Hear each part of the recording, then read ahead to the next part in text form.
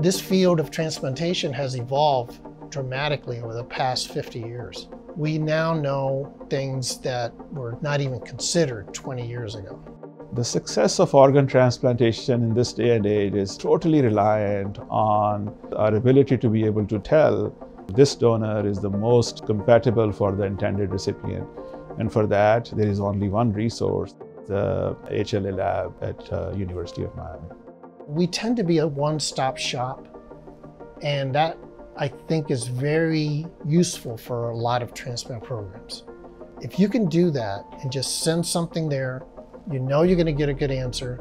These are experienced people. They do it quickly. What more could you want? We supported in 2021 over 800 solid organ transplantations, which is a huge amount of transplants. This laboratory could also provide a lot of services to many other laboratories and many other programs around the country. We also have international customers in Central and South America. We have gone from only doing sibling donor transplants all the way to doing unrelated donor transplants, then to doing half-match transplant, and most recently mismatch unrelated donors. That was something that was unthinkable years ago. These high-risk procedures are only possible if we have the support in the histocompatibility lab of being able to perform these transplants with safety. When I meet with other centers from around the country, they ask us, how do you do it? And I always mention how our lab collaborates so much with our team, and we have such a unique bond.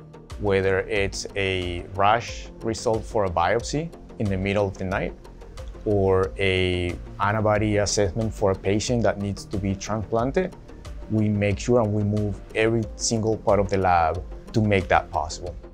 We tie in much of our work with research. Because of that, we're providing a much better service to our patients. We have been able to explore novel treatments that might become the new standard of care, and that's largely due to the support that we have received from the lab. The quality, turnaround time, and willingness to push the edge has resulted in many, many clinical trials that have come through this laboratory. I've worked in labs that only do one of the things that we do, or two, but to do all of them, I haven't heard of another lab like this.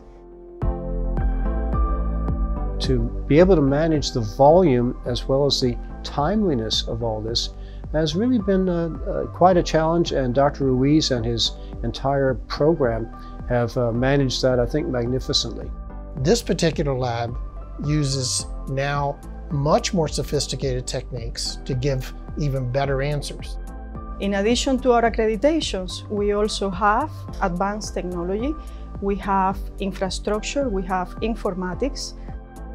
You see state-of-the-art machinery, but behind it is an incredible laboratory that provides you service that is just second to none.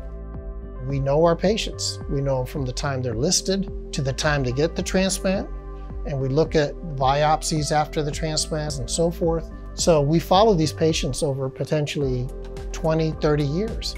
What you want is to make sure that these patients have a long life with quality. That's pretty much what you're looking for. That involvement at a granular level with your patient population is really what separates us from the standard laboratory of a hospital.